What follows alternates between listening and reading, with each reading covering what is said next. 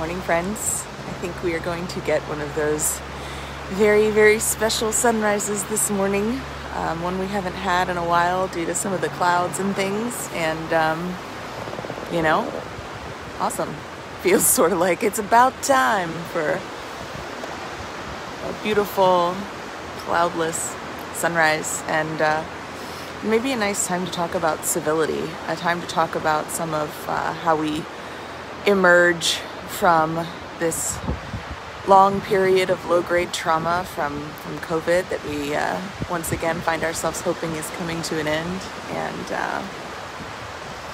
part of the answer to that is some civility. If you had asked me what that meant a dozen years ago, I think the image that would come to mind would be a bunch of old, bejeweled white people sitting around a table dining together and with, laughing politely at each other's jokes and speaking with vaguely British accents for reasons no one quite understands. But that definition has changed for me over time and has become one that has to do with mutual respect, with listening to voices different than my own, with treating each other with kindness, some of those basic commandments to love each other and care for each other. And those are now the things that come to mind when I think of civility. This Sunday, the lectionary, which is just a fancy word for how we divvy up, how we pastor folks in churches divvy up what scriptures to read on what Sundays. This Sunday is the story of the prodigal son. Lots of pastors will be preaching on it. I'll be preaching on it at 10:30 at First Presbyterian Church of Daytona Beach, if you want to join us. But that story is about radical forgiveness, maybe radical civility.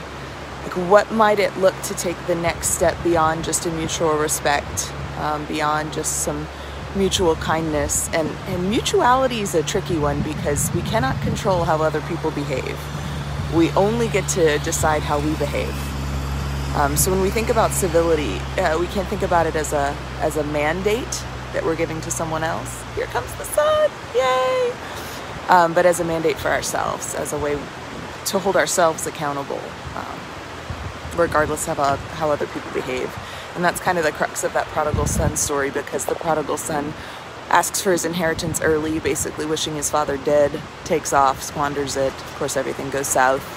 And then he comes back to be received with supreme, unexpected, over-the-top forgiveness and graciousness.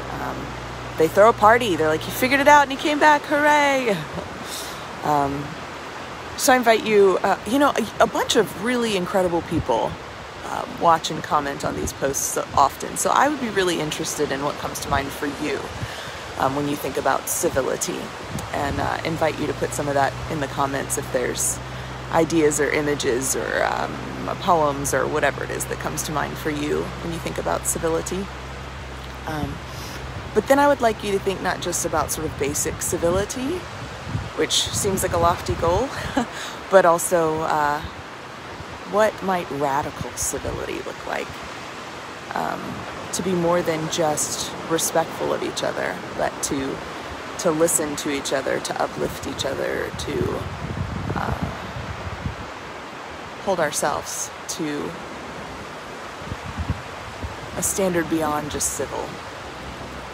So I'd love to hear your thoughts, see your thoughts on that if you'd like to comment. And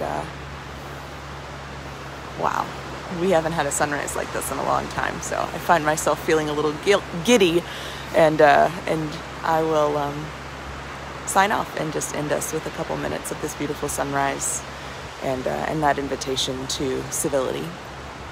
Grace and peace, friends.